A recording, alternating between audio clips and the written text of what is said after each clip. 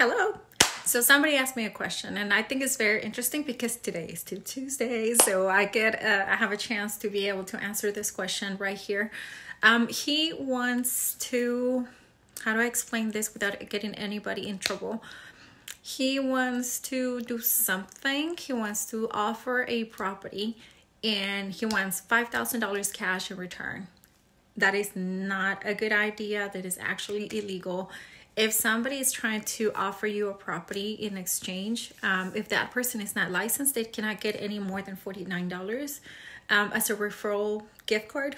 Really, they really cannot.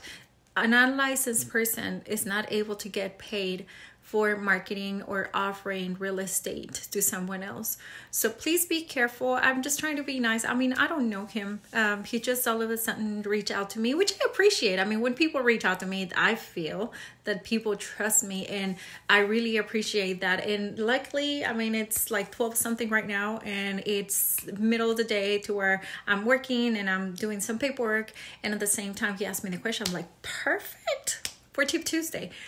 Don't try to sell. Don't try to do something if you are not licensed. Don't get money even if somebody offers you $1,000. He was thinking, he's just messaging also.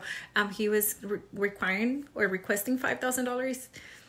That's not okay. So please, people, be careful. I'm just trying to be nice. I know it's real estate related, but not really real estate related. Is more of a wholesale thing. If you don't understand that, then fine. But if you're trying to do real estate wholesale, please be careful. You need to be licensed. If you want to do this, you want to do full time, go ahead and get your license. I know it's a little bit tough right now that the schools are closed, but still people are still doing their courses online. And just keep that in the back of your mind. Please don't try to do any real estate if you're not licensed.